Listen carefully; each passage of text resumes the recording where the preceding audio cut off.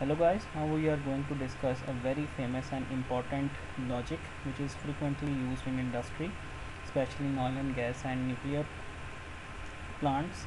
It is named as 2 out of 3 logic. Suppose we have 3 sensors, and if we are getting the signal from at least 2 sensors, then we would declare that then we would operate our output accordingly. Suppose in a fire zone there are 3 flame detectors installed, and out of 3 flame detectors 2 are giving signal that there is fire, then we will consider it as a fire situation. However, if only one detector is giving output, then we will not consider it as a fire situation and would consider it as a false alarm. So we have the 3 detectors A, B and C, and this is how we will implement it.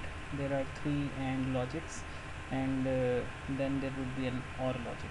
Suppose detector A and C are giving the output, then A and C, if A and C are giving output, then this AND will pass one logic, and we know that for OR gate the output would be 1 if any one of the input is 1, so we will get a 1 here.